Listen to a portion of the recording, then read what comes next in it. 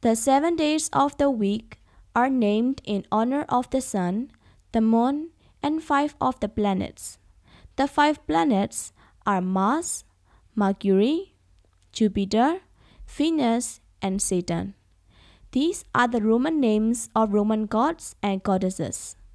And these were the only 5 planets that the people of long ago knew about.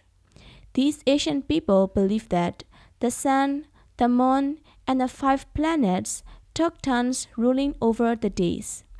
And the 7 days from sun's day to the next sun's day became the week. The day ruled by the sun was called sun's day and became Sunday. Similarly, moon's day became Monday, and Saturn's day became Saturday.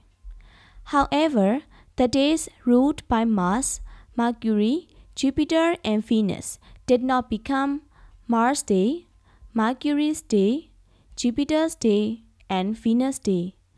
They became Tuesday, Wednesday, Thursday, and Friday. This name came from the Vikings, also known as the Norsemen. Thor was their god of war, so Thor's day became Tuesday. Woden was their chief god, and so Woden's day became Wednesday. Thor was their god of thunder, so Thor's day became Thursday. Finally, Friday came from Frig's day. Frigg was the wife of Woden and the goddess of the sky.